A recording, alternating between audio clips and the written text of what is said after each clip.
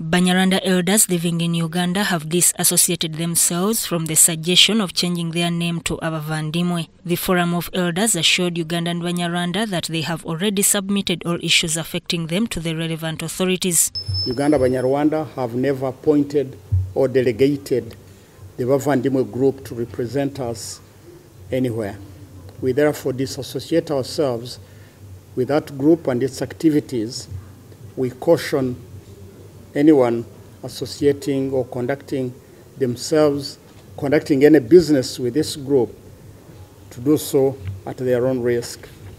In the same spirit, we call upon all Ugandan Banyarwanda and other communities in Uganda to disassociate themselves, ignore and disregard the branding campaign.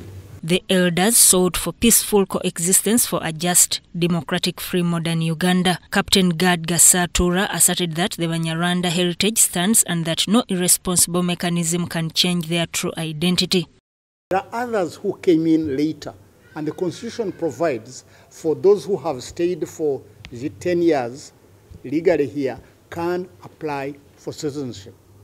There are those who, even if you came in yesterday, if you get married to a Ugandan and you stay married, is it 3 years, you will, on application, be given citizenship.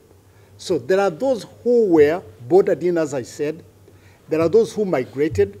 There are those who have stayed and can apply, if they don't qualify in the earlier categories, to become citizens.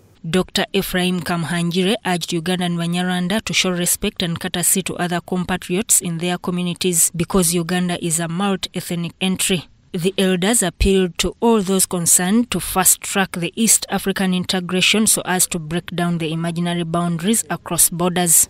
It's not a government policy to deny the Ugandan Banyarwanda passports or national identity cards.